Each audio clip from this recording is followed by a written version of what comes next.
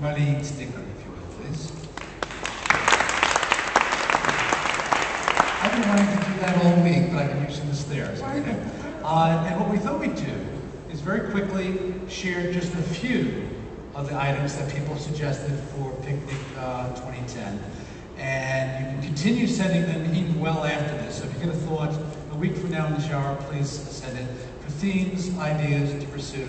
And you've looked at some and picked some, right? I give 3 to you. 3 to me, okay, great. And we won't do them all because we know we have to wind up. Right. So, This do is you take it. your first? Okay, the first one is the grand design. And this is based on the work of Leonard Mlodinow, who's a physicist and a writer, who's working with Stephen Hawking on his new book, The Grand Design, which deals with the grand design. I can't think of a better place to have him talk about that book. Will also be done by then. Is here, so that's kind of interesting. Here says, what about neuromarketing? It's something about brains, and we wanted to highlight it more this year, but this is definitely a very interesting topic. And developments in China. I'm not sure if they're connected, but neuromarketing and developments in China. This one, everything's so fast now. Slow life. With technology speeding up our lives, how do we slow it down?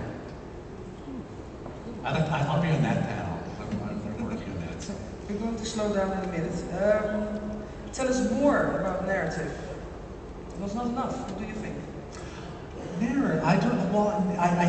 Narrative's been running through all 3 days, dipping here, dipping there, whether it's narrative, story of real people. So I think it has to be expanded, but I think that certainly because the story is what moves us, never just the technology or the software. So more narratives. This one I have to deal with a lot, and I think it's going to get even more powerful and potent and more of a hot potato than it already is. The ethics of games. Mutation. Can anybody explain to me? Is somebody in the room who put it on a post-it? Mutation? More matchmaking activities. That's for sure. And okay, I think this is enough. That's enough, okay. And this we is have not the end for it. So I assume you'll post them all, be able to review them and study and respond and vote. We will do those sessions where we all map them in groups and then we will bring it on. Now we definitely will follow up on this. The process for next year will be a bit more open than we have used to do that. So be in contact with us and we will, if you're registered, we will contact you about topics for 2010. And I have just one last thing to do.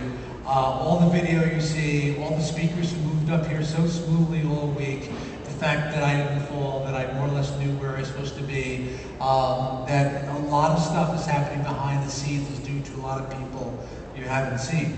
And I just want to say their names because they've been absolutely astounding. And if they're here, they can come out and stand up or pop their heads out. Let me see the names first, please. And then I want you to kill them with applause. CJ, Richard, Quinton, Jano, Matthias, Mark, Johannes, Yen, Monique, and Bas. Please give them a monstrous round of applause.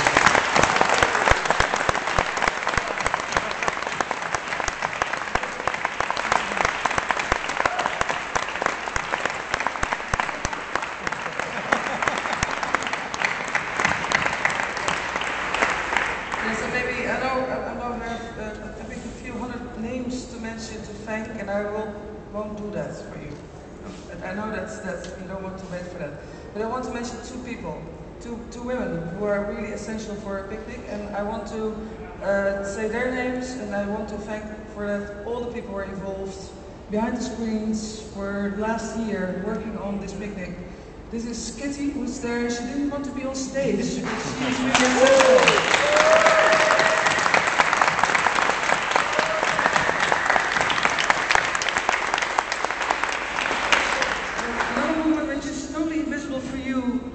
That's her nature.